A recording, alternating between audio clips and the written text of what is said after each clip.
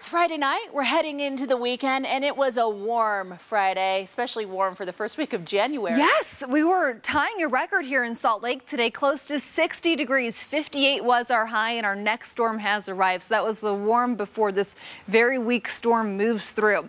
Right now, we are seeing some light to moderate snowfall through Logan Canyon up towards Bear Lake. Logan, Cache County seeing some areas of rainfall. Once you get down Sardine towards Brigham City, things are still just somewhat spotty and very light for precipitation, but this is expected to fill in over the next couple of hours. We could have a few hours of moderate to heavy snowfall up in the mountains. So our forecast snow totals taking you through tomorrow night, we could see several inches of snow up in the mountains. It's just not very likely that we end up seeing a whole lot here in the valleys. So we're mainly looking at about 3 to 7 inches of snow for the Cottonwood Canyons.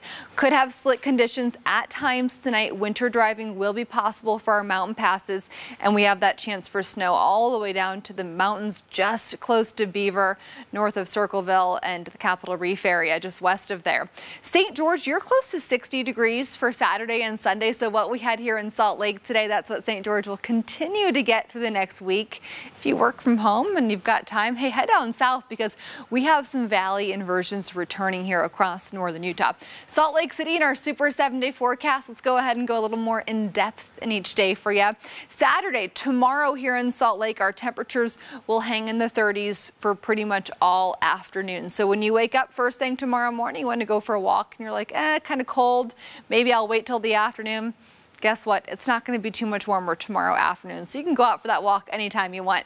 On Sunday, if you're going to go for a hike or you're going to do some skiing, you're going to have a really chilly start to your morning on Sunday. At 8 a.m. up in the mountains, 10 degrees. By lunchtime, though, closer to 20 degrees.